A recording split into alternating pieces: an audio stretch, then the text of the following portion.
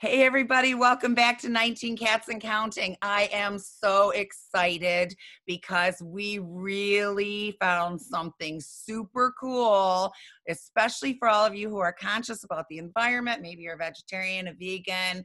We found answers. We are so excited, and we are so excited that the CEO of Because Animals, Dr. Shannon Falconer, has joined us today. You are not going to want to miss this. We'll be right back after a word from our sponsor.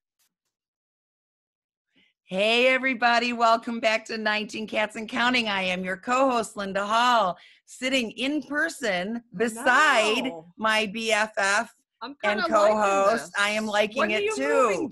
And when the snow hits, I'll let you know I'm on my way because I don't do Ohio in the snow.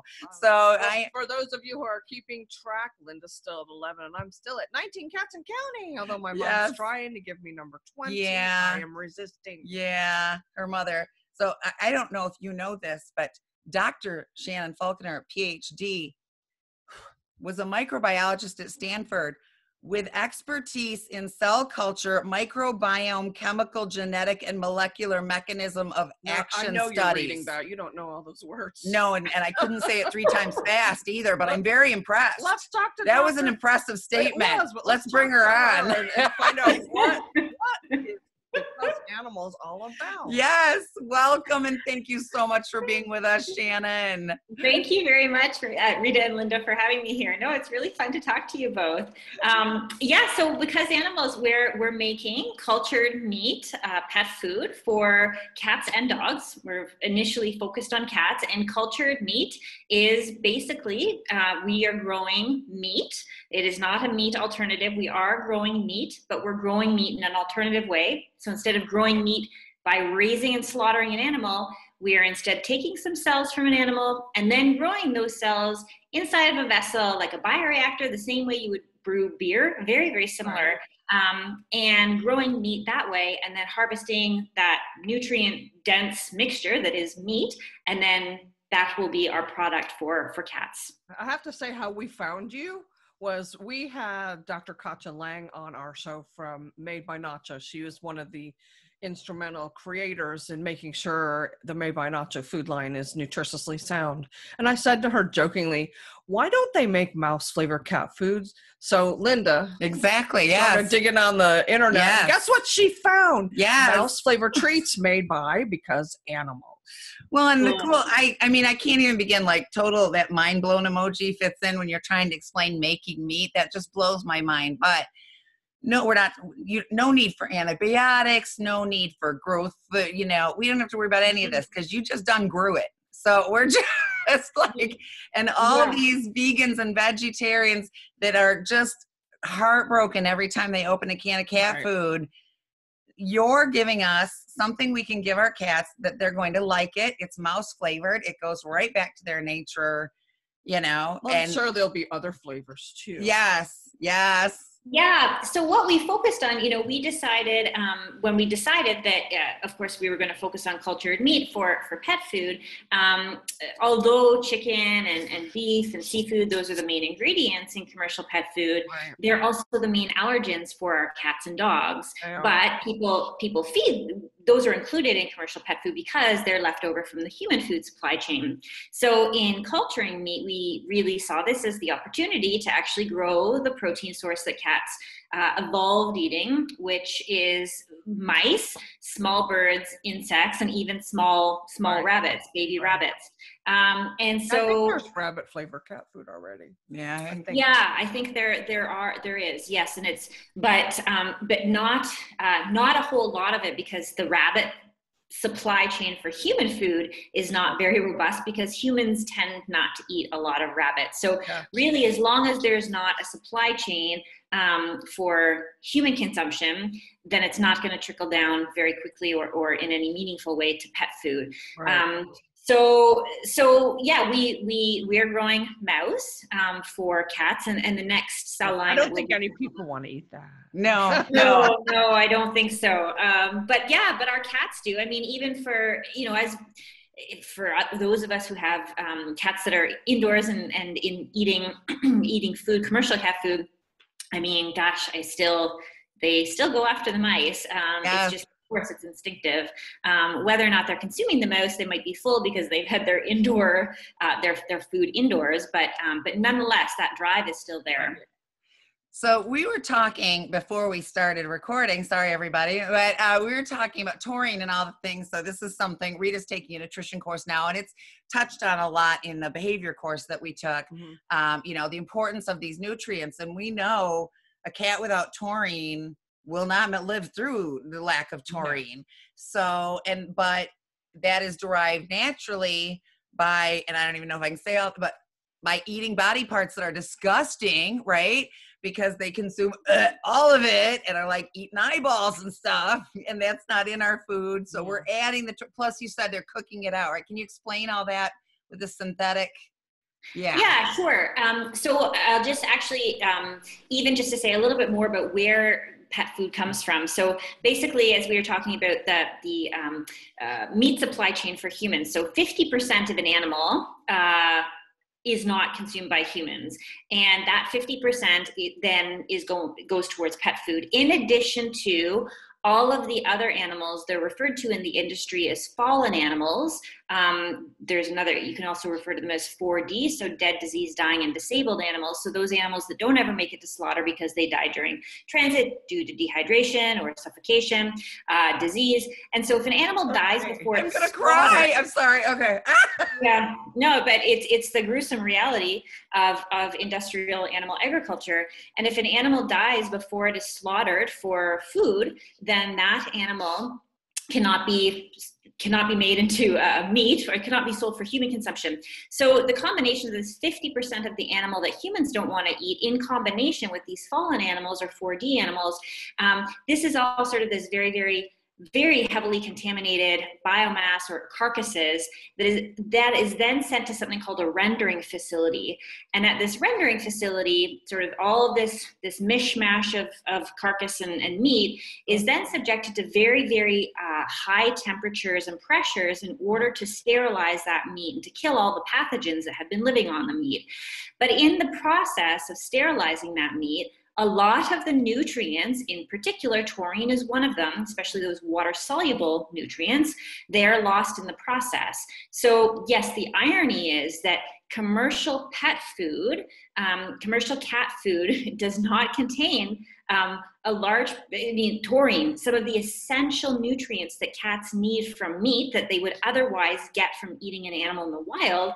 Those essential nutrients are lost from the meat. So commercial pet food is a good, of course, it's a great source of protein, which cats do need, but we know that animals are not the only source of protein, but those specific nutrients like arachidonic acid, taurine, vitamin D, those are added back to cat food, and those are largely synthetically derived.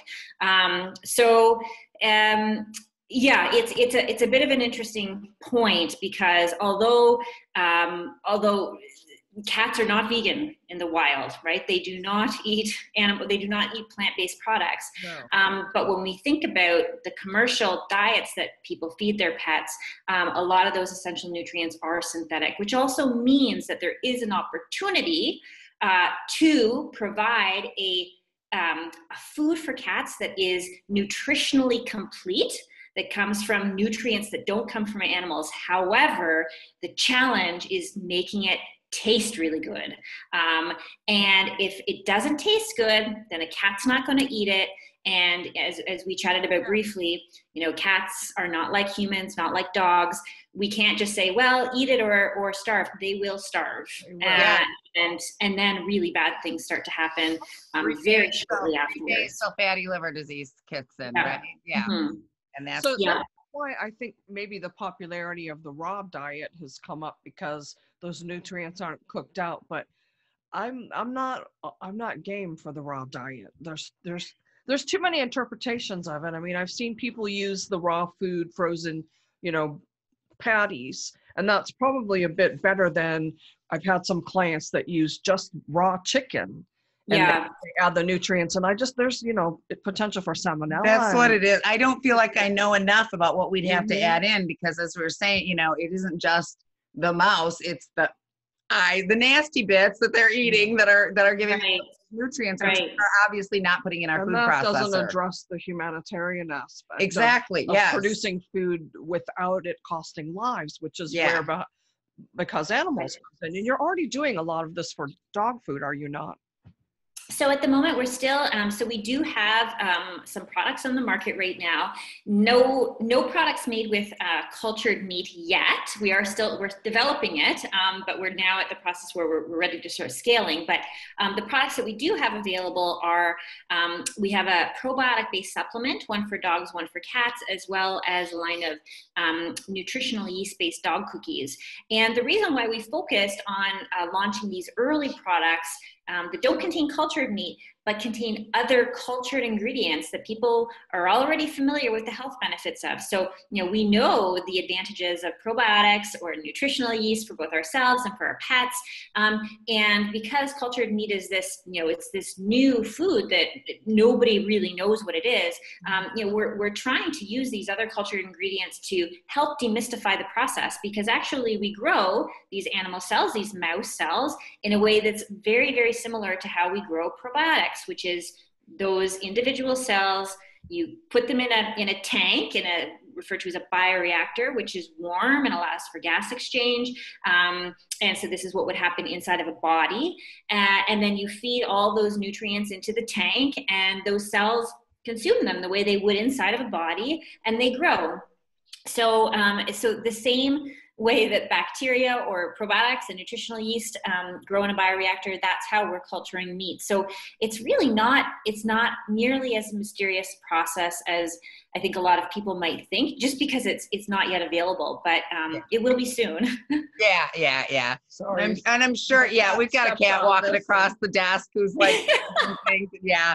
We were once doing a behavior session, and he put Rita's computer to sleep. Yeah. So I'm just like, well, she'll be back. So anyway, and I just try to keep talking. So yeah. Joy of living with animals. But I'm sure there are some people who are nervous about this, because there are people who will get nervous about all technology and anything that we create. And, they've got this Frankenstein. They're all about GMOs.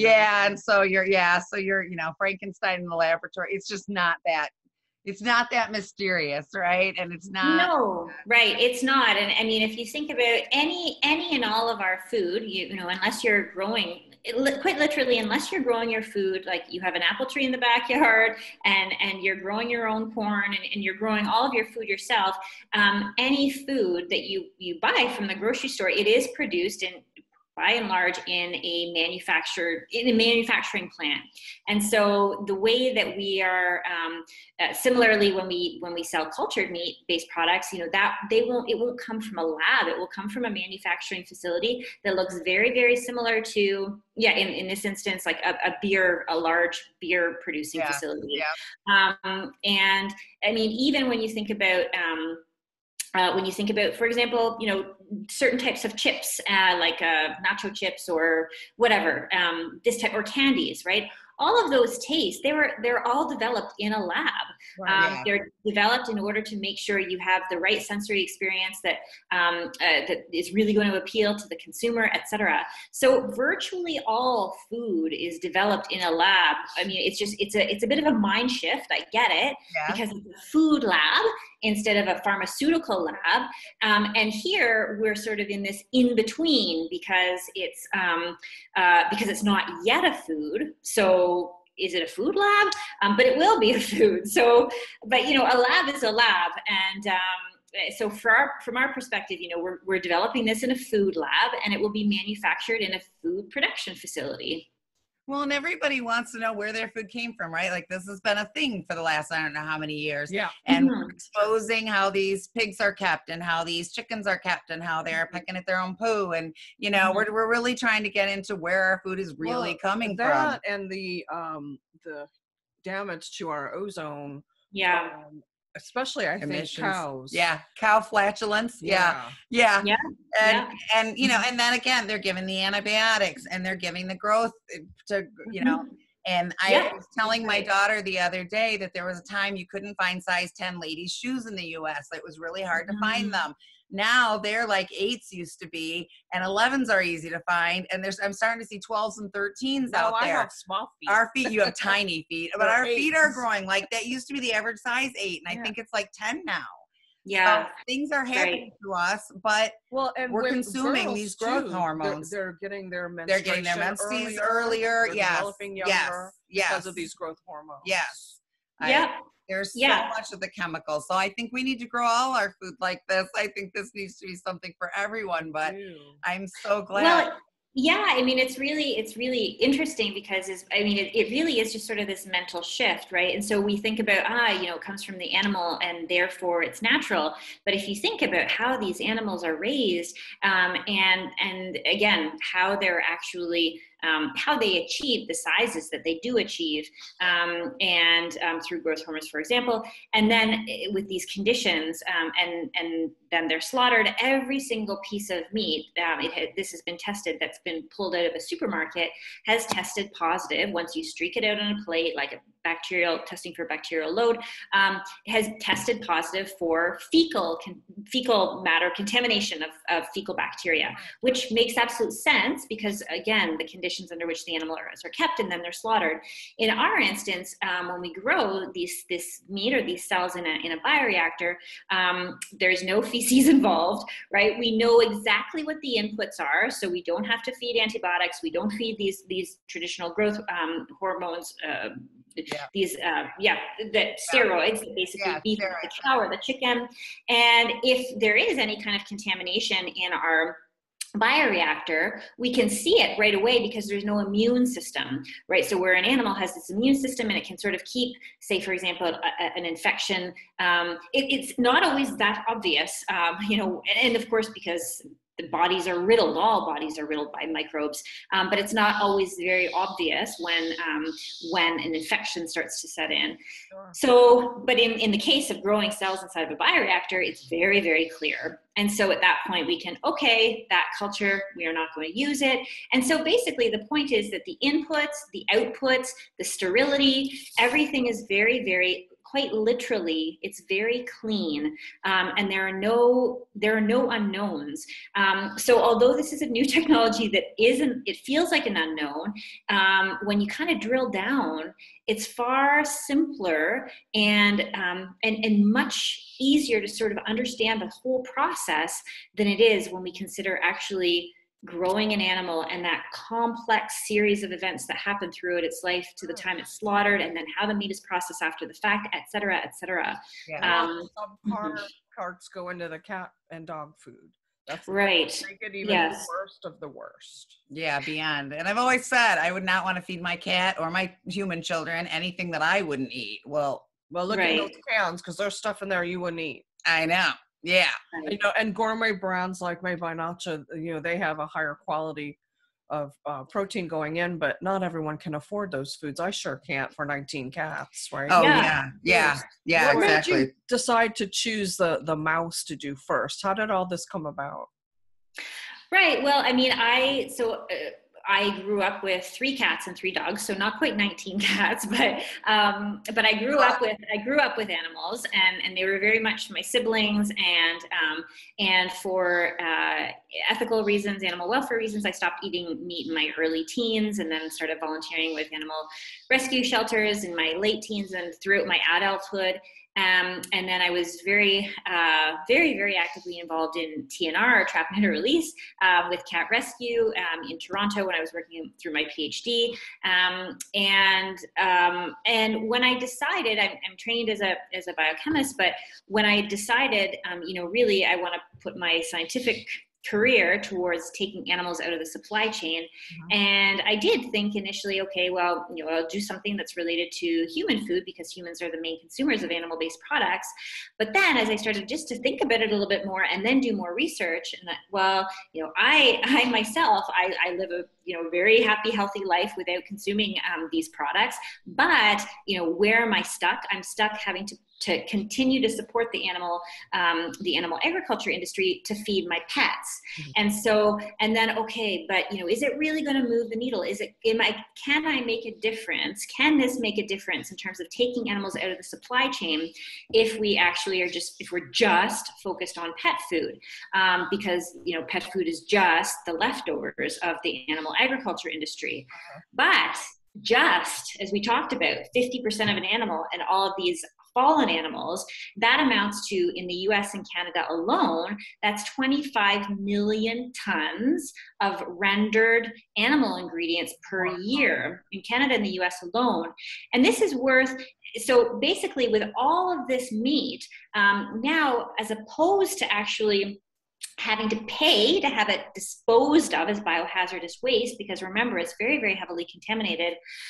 Now the industry actually stands to profit, to continue to profit off of all this meat. So, so in reality, though, the animal agriculture industry, as we know it, could simply not exist in the absence of the pet food industry. And you know, when I actually understood it that way, and looked at sort of okay, well, you know, who's trying to do something about this then? No one really thinks about pet food. So this is really where I decided, you know, our attention is needed most at the moment. Oh my gosh. We have to take a little break so that our wonderful sponsors can have a word, but we'll be right back with Dr. Shannon Falconer and Because Animals.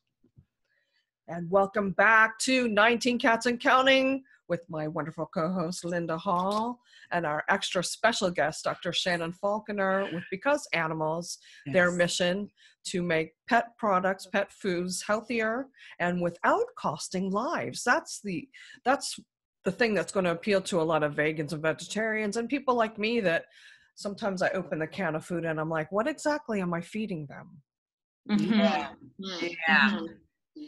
Yes, no, we're, yep. So that's exactly, I mean, there's a whole series of reasons really for, you know, one to be interested in cultured meat, which is, of course, there's the humane, ethical position. And if you don't care so much about that, then there's the environmental component, right? And I think especially in the last couple of years, climate change for a lot of folks has, I think the reality is at least started to sink in, that this is happening, and a large driver of climate change is animal agriculture. And then if people don't care so much about that, then okay, well then there's the public health issue.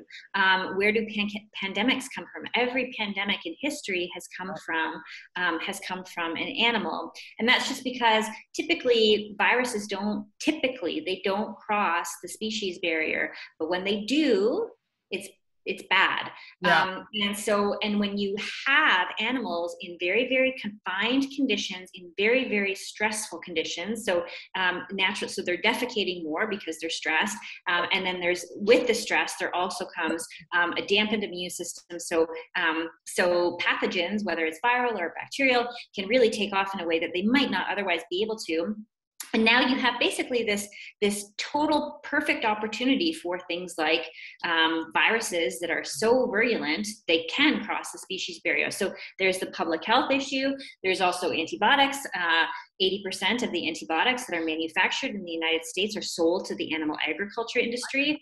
Prior to COVID, the WHO was saying, you know, in reality, the biggest global health crisis that we're facing is antibiotic-resistant pathogens, because now you have instances where many folks who, you know, they go into a hospital they broke their leg and die because they acquire a bacteria that is resistant to all forms of antibiotics, and once that happens, you can't treat it, and so people are dying unnecessarily in that respect. We have a technology, but it's being really it's not being used responsibly.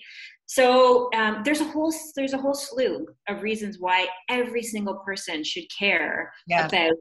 Even if you don't have an animal, right? Like, I was watching pimple popping videos because I'm gross like that. Yeah. And it really makes her ill when I do that. And they had this one popped up, and it was a cow that had an abscess. That was the grossest thing I've ever seen. They plug your ears, honey. So they slashed it and stuff. It wasn't as satisfying as pimple popping, but my brain immediately went to, this cow is a full-grown cow. It isn't. Oh, you can. I'm good now. You can put your ears and fingers on it. Oh yeah. She can't handle it. But So I'm thinking, okay, this cow is a full-grown cow. I don't know if it's a milking cow. I don't know if it's going to slaughter, but it obviously has infection running through its system because that abscess was disgusting. And we're obviously going to give it antibiotics, right? And now I'm going to take these antibiotics because if I eat the cow. So, I mean, this just, and the milk and the, yeah. So, I mean, it's scary and it all impacts us. And I know when my son-in-law was in the hospital a year ago with COVID, he developed a bacterial infection. Then he got, I'm trying to think, the viral first, then bacterial, then he got a yeast and yeast and fungal infection. They were throwing everything they could at it. They couldn't identify the antibiotic. He didn't make it. He didn't make it. Oh, I'm sorry. Oh gosh. Yeah, and I remember, you know, they called and they said, they went to infectious disease and they said, we have literally thrown every antibiotic unless we could figure out the specific bacteria and have a special thing for that. We can't, you know, I mean, it just, and I really do. I blame the food that we eat and, you know. Right. Well, I mean, it's just when you just look at the numbers, so 80% of the antibiotics and 75% of those are therapeutically relevant. So they're the same antibiotics that are used to treat patients in hospitals as they are to give to animals prophylactically. And by the way, it's not only that cow who has the massive infection. These antibiotics are given to all animals, again, prophylactically. So without any infection, and they give them to them because there's this observation that animals tend to grow bigger and faster when they're given these small concentrations of antibiotics. And this is the worst thing you can do to propagate or promote antibiotic resistance, because you're just giving small amounts. So now antibiotics, or these bacteria, basically they can quickly and easily develop resistance to these small doses. And then you end up in situations where you have superbugs, which invariably is absolutely what your son-in-law acquired, and he shouldn't have died. Exactly. And then we're eating the antibiotics in the animals, right? So then we're more resistant to antibiotics when we eat them. Our bodies then build up a resistance. Just like they're saying, happened to Sebastian. Just like they're saying, you know, get COVID, you've got immunity. It only lasts a little while, but you've got immunity. Yeah, your body learns to fight it. Well, your body learns to fight the antibiotic, right? Like, it's like, that's not going to bother me. I can overcome this. Is that how that works? Well, I mean, it's not even just about eating the animals. So even for folks who are vegan or vegetarian, the issue is it's the most of the bacteria it's in the feces. So of course there could be, now normally meat processing plants will, they're supposed to check for levels of antibiotics, and they're supposed to be under certain thresholds. I don't want to speak to how, to whether or not this is always observed. I'm not sure, but the point is that the majority of bacteria that come out of a cow, it comes out in the feces. And once it comes out in the feces, and now you have a situation where this permeates the soil, and once the bugs are in the soil, it's in the water system. So it's very, very pervasive. There's no way you can control this type of thing. So whether you drink milk or eat flesh, it doesn't really matter. If you live in our society, you are going to be subjected to these drug-resistant pathogens just as a result of how society functions. Yeah. Well, and we saw, so Rita owned a cats only pet sitting service, and I came on board as executive director the last 4 or 5 years in operation. And so when I first started, we had a couple of insulin cats, maybe one cat that needed sub-Q. And then as we're going along, and then I remember when we got the first asthma cat, and I was like, asthma inhalers for cats? I've never heard of such a thing. We'd had 1 or 2 in the years beforehand, but suddenly it was rampant. By the time we closed the company, we had a lot of asthma cats, and we had a lot of needle meds that were necessary, a lot of needle meds, because we had some sitters didn't want to do needles. So that would be like, oh, this cat turned diabetic or needs sub-Q. We got to find somebody. 2 cats on needle meds right now. One's on twice a day insulin, and once a month antibiotics. She's got something going on. And Okay. then Cupcake's on once a week B12. Oh, okay. So, I mean, and Huh. the B12 became very popular yeah. as well. I had never seen clients having Yeah. B12 shots, and now I have to do And one. we had many conversations like, where is this coming from? What's More happening? And the cancers. cancer. Oh my goodness. Everybody's cat got cancer. At one family, their cat died of cancer and they adopted another cat. So they were back to having two. And then the first cat that lived, he got cancer, like boom, boom. And I was just, oh, those I'm poor hoping people. if we go to these cleaner foods that you're developing, that we'll see some less disease in our animals, in our cats and dogs. Yeah. I mean, I don't want to say, oh yes, absolutely. But given what we know about how it's produced, and I think there's reason to be optimistic. And we still don't know. Of course, cancer is a very, very complicated disease, and there are all kinds of reasons why it can develop. And I mean, it's not even one disease, depending on what organ, so on and so forth. So lots of reasons, but definitely the observation. I mean, veterinarians with whom I've spoke have said, who've maybe only been practicing for 20 years even, and they've said the instance or the incidence of cancer has just sort of skyrocketed, and it's not known. It's not. Nobody knows whether or not it's a result of the food or it's a result of air pollutants. It could be any number of things, but certainly if we know that we have food that is, again, we know the inputs, we know the outputs, and for those, there are a number of compounds that we do know are cancer causing. Yes. And if we can eliminate those, then I think, that's a pretty good step. Yes, this definitely. Dexter, and yes, by the way. Yes.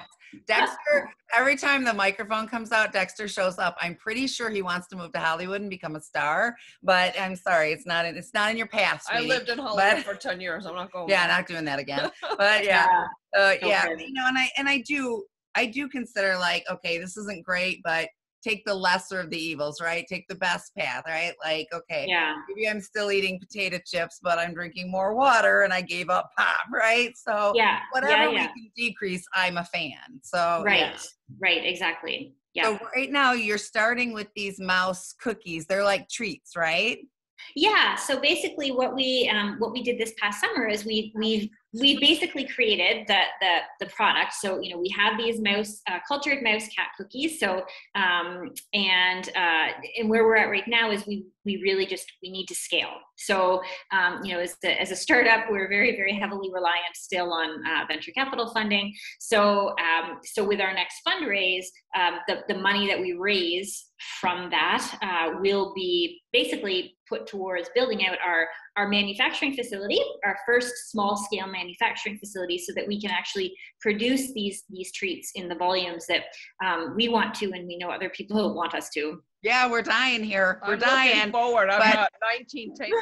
Right, that's what 11. I said. So, but even though we cannot get them today, we can get on a list to be notified, because I'm on the list.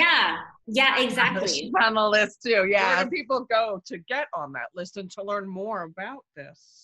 Yeah, so you can go to our website, becauseanimals.com, and you can find there, we have a white paper. So where I've some of the things and the statistics that I've mentioned today, there's just more in-depth information there, and then there's also you can join up to our newsletter to receive updates on both the cultured products, cultured meat products, as well as other products.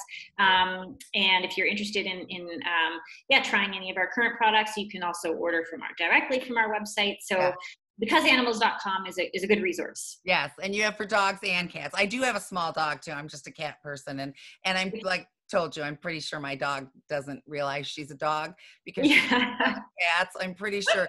I took a picture one day. She sat in the litter box like she thought it was a or something, and I'm like, I told you, Rita sent the picture to her. This dog is confused. She doesn't know what she is.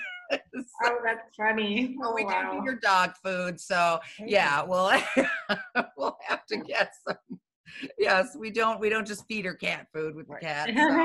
But Yeah, yes, and you're very good at explaining things in a not, or because you would expect that someone with expertise in cell culture, microbiome, all that stuff I said would be way above our heads, but you're not. You explain it very well on the site. You bring it down to non-microbiologist level, which I appreciate.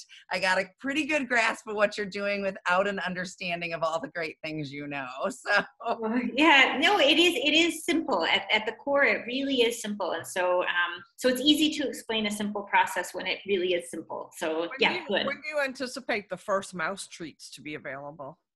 Well, I think so. 2022, we're really gunning towards that. It will be, we will be limited batch for quite some time. So we anticipate, making a batch and then selling, and then of course we'll have to go back and make more and so on. So as far as continuous availability, that will take some time, because the entire cultured meat industry, not only Because Animals, but all of these other companies that are involved in making cultured meat for human food, everybody's in the same position in the sense that, the technology, the infrastructure, I should say, is just not there for full scale manufacturing. But we're all getting there. So ideally, those initial limited batch quantities will be available in 2022, and then hopefully, will only increase from there. yes. Do you have like one mouse donor? I mean, where do you get the start from? Yes. No, great question. So initially we actually mice, 3 mice that would have otherwise been used for research purposes. We took some tissue from their ears, and then these mice went on to the company adopted them, and they went on to live with one of our research scientists in a plush mouse house in her home. And That's amazing. I love that. Yeah, so really, it's so that's where, and it really is. So the little bit of tissue, and then from there, basically, once you have a sample of tissue, and depending on what type of cell you're working with, but for us, we're initially starting with stem cells, which are sort of, if you will, the most naive cell in the body. It has, and those cells will continue to reproduce, they'll continue to double or reproduce indefinitely. So we don't ever have to go back to an animal. So once you got your little snip, you were set. Yeah, once you have and it does depend. I mean, that's not sort of across the whole industry, because different people are working with different cell lines, and it does get a little bit more complicated. But for us, we didn't ever want to have to go back to the animal. We wanted, we're going to take the cells, and that's it. Now we're done. Thank you for your service, and you can live your life. I love it. Retired. No, really, I love it. Like, yes. Thank you for your service to man and animal kind, and go live a happy life. Yes. So, so now those cells will, and we can basically, those cells can become mouse muscle cells, or mouse fat cells, or mouse liver cells, because as you said, in the wild, the cat does consume the entire mouse. So different types of tissue have different nutritional profiles. So we can basically, so for example, the reason why, when if folks just buy, muscle, like a chicken breast, and feed their dog or cat a chicken breast, it's not nutritionally sufficient. Not all of the nutrients that a cat or dog needs is present in just muscle tissue. So, for example, but a cat that's eating an entire mouse, because they do need to also have the nutrients of the fat, and the various other nutrients that animals need, and minerals, vitamins, etc. A lot of these could be found in the organ meats. So not muscle. Muscle is a great source of protein, but it's not a great source of really any of the other nutrients that the animal needs. So, which is why it can be pretty dodgy with the raw diet, because you're not feeding all of the components of an animal that contain, and also the proper sort of that ideal balance of nutrients. And then of course the meat has bacteria, because in the wild, especially cats, they hunt and kill immediately. They don't eat meat that's been laying around for X number of days post slaughter. Dogs scavenge more, but cats don't. Right. So you're not really going to need to add in, or are you adding in taurine, or is this like complete just from what you're making? So actually, we were really excited in our very, very early analysis. We did see that actually there is taurine. Without us adding taurine, we do see that the cells are making taurine. So it's, it's pretty cool. Mm-hmm. That's amazing. This is, oh my I can't goodness. wait till this becomes commonplace and people have. Me too. Yeah. Yes. Like you want your ribs, fine. You can have your ribs without hurting a cow or worrying about what you're putting in your body. I love some ribs. We want to, as you develop, we would love to have you back on the show, especially. Great. Thank you.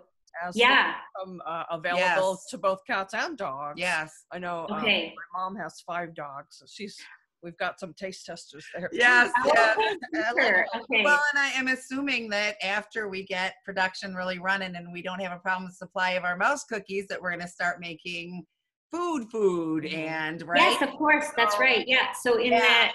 Yep, absolutely. That's totally 100% the plan. So initially, the treats, because we can include smaller amounts of the meat in the treat, but as we continue to scale, for sure, nutritionally complete foods is where we're going. That's awesome. Shannon, we are just so excited about this, and we are so thankful to you. And we should mention your co-founder, Josh, because we're just cutting him out, giving her all the credit. But it's true. It's true. And Josh was also, actually we met when we were both active volunteers in animal rescue in Toronto in particular. And so Josh had just finished his MBA when I decided that I would leave my postdoc career to start the company. And so we both being very much dedicated to animal welfare, and we were both looking for a way to basically apply our expertise and our trainings in a way that could help other animals and the environment. So that's when we came together to start the company. And Josh went to school in Indiana, which is next door to Ohio, so he got a vote for that. Yeah. So everyone who's involved with animals in some way should volunteer at a rescue or shelter. For sure. It's really a good experience, and it makes you realize what's happening out there. Yeah. And it makes a huge difference for all of those animals. And I know sometimes it feels, because of course there's so much burnout fatigue, right? Or compassion fatigue, I should say. Yeah, and a lot of it's like a real thing.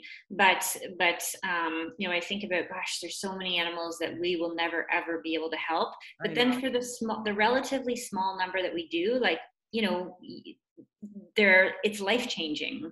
So which is why Rita has 19 cats, because this last one, somebody, she's 15 and she's diabetic, and we're like, hey, nobody's gonna take her. I saw Mimi walk through, and nobody's gonna take her, and if you take her to the shelter, she's gonna get euthanized. So here she goes into Rita's house. So but she has her limits, and she gets upset. She's never gone over 20, and that's pushing it a little bit, and she'd like to get below, but then these cats keep popping up, and I keep telling her, can't save them all. We can just take as many as we can take reasonably and still take care of them. And then we segued off. It's hard. Yes. It's all related. It's all. Yes. And what you're doing is amazing, because once we can get all these cultured meats out there, less animals will be killed. Less animals will be kept in confined spaces, nibbling. Rita's neighbor has chickens next door. Those things are stupid. They're beautiful, but they're stupid. And they just peck. And, when they're back in their coop at night, they're pooping on that floor, and then peck. I don't want to eat that. But we do. Yes. I don't want to eat that. So, I have chicken ready to make for us for dinner tonight. I'm kind of thinking, I know. It's hard. Yes. Anyway. Any last words that you'd like to say, Dr. Shannon? Oh, well, no, I only just to say thank you both for all of the work that you do for animals. To what you do. Oh, no, it is. It's absolutely, we're all in this together. I don't really see a difference, right? I mean, no, not at all. So, I really, it's very important that all of us band together in sort of this very big, important mission, and make as much difference in as many lives as possible. I don't feel I'm overstating when I say this is really a game changer. You are like literally changing everyone's lives, human and animal, apart. So this is just, so I was so excited, and I reached out to you, and I was so excited when you wrote back, and I called Rita right away, and I was like, she wrote back. She's No, of course. No, thank you. Yeah. 30 taste testers just waiting. Yes. Great. Okay. Well, I'm going to for sure take you up on that, on the offer. And because it's always really, of course it's very important for us to make sure, as we talked about, that, the first thing for a cat, the first and foremost, it needs to taste good. So, so I'd be very, we'll video some taste testing like we did with the Made by Nacho. Yes. And we all know how finicky they are, but I think mouse, that's not out there. There's nowhere to get mouse food. So that's this is good because my cats can't eat. My vet said don't feed them fish. And I had some fish left, and I fed it, and one of my cats threw up. And Simba immediately started throwing up. Yes. So they need a new flavor. They're sick of chicken and turkey. Yes. Yeah. Anyway, thank you so much for coming on the show. Thank you very much. You back again. Dr. Please. Shannon Falconer, becauseanimals.com. And we'll definitely put that link in when this video goes up on YouTube, and also in the write-up on Pet Life Radio. Linda, as always, thank you for finding such awesome guests for us. I had to have her. I had to have her. And Mark Winter, who gives us the freedom to do whatever we want on our show and gives us this awesome opportunity on Pet Life Radio. Thank you so much, Mark. Yes. And just remember, it's not just Saturday. Every day is Catterday. We'll see you next time. I gotta stop the recording. Stop the recording. Well, he edits this part.